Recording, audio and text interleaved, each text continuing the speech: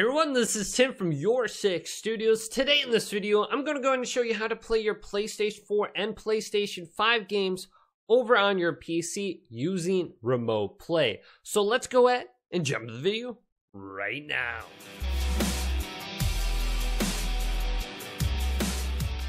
So that is right, you can play your PlayStation 5 and connect to your PlayStation 5 with Remote Play from your PC.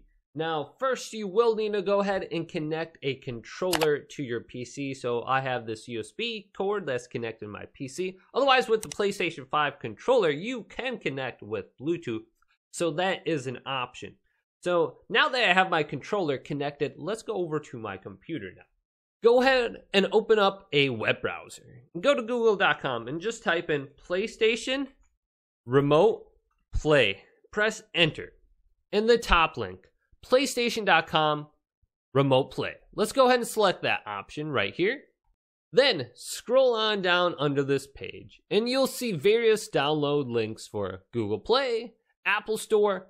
Let's go ahead and find the download link for Windows 10. So here we have it, Windows PC and Mac. Go ahead and select it right here. Now under this page where it says PS Remote Play, scroll on down until you get to control your PS5.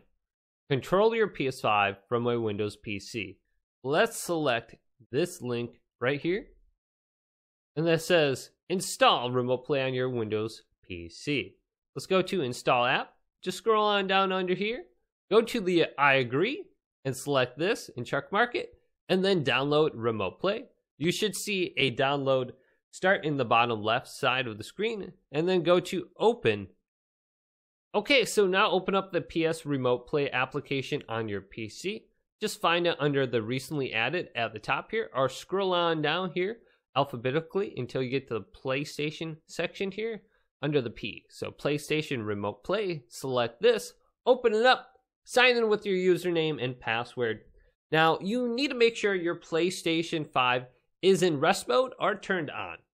Now, if you quickly go to settings and then under video quality, you'll notice for the PlayStation 4, there's resolution options and frame rate options. On the PS5, all you have is HDR, high dynamic range. If your monitor supports this, go ahead and just check mark this right here. This will provide you better, more vibrant colors. So I have that selected. So on the PlayStation 5 section, it will do the resolution and everything for you. And you can sign out and sign in with a different account right here if you want to go ahead and do that. So you can see your user account right here and the sign out option. So for me, it already found my PlayStation 5, but if I go to other options, I can select PlayStation 4, PlayStation 5, and then it can go ahead and search for different PlayStations. So before I can connect on my PlayStation 5, I have to go to settings, system, remote play, and make sure remote play is enabled. So go to your PlayStation 5 and do that. Otherwise, it won't be able to connect. So now my PlayStation 5 is turning on. It's connecting to my PlayStation 5 right now over my wireless connection. Now, for the best results when it comes to remote play, I suggest going to your computer and connecting it with a LAN cable and going to your PlayStation 5 and connecting it with a LAN cable. This will provide you the smoothest connection and the least amount of input lag from when you're moving on your controller to the movements on the screen. Okay, so now Remote Play is a window and I can see my PlayStation 5 in the background. So I can make this bigger.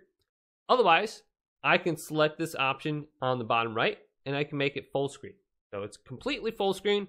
Then you'll see my controller battery life in the bottom right. Then I can uncheck mark this mute button and I can use my PC microphone on my PlayStation 5. So that's pretty cool. Then I have some options right here where I can click it with my mouse, the options button, and then the share button as well. I just took a picture. So now with Remote Play, I have full access to my PlayStation 5. And I can go to settings and I can even start up games.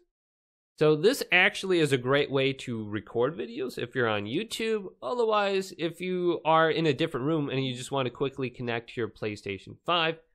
Now, what I notice is the input lag is actually relatively good. So I'm going to start up split gate here and go to a custom match. So input lag is when you move back and forth, you'll notice a small delay between your actions on the thumbstick and what's displayed on the screen.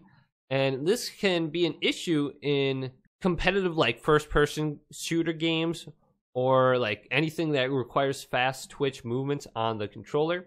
But when I'm using PlayStation Remote Play on my PC, I really don't notice too much input lag. Like I can fully play this game, maybe not at such a high competitive level, but I can definitely play this and it's not too much of a problem. So I know the technology hasn't been improving and my internet over the years has been improving as well. And when it comes to the upload speed and the download speed, everything is just becoming much more effective and just more responsive and better. It's going to take some matches to get used to the input lag, but it is settled to the point where I think most people won't even notice there. Just make sure you're using a LAN connection. Now to turn off your PlayStation 5 and disconnect from the Remote Play application, just click on this window and minimize it and go to this X. And you can put the connected console into rest mode by checkmarking right here and go to OK.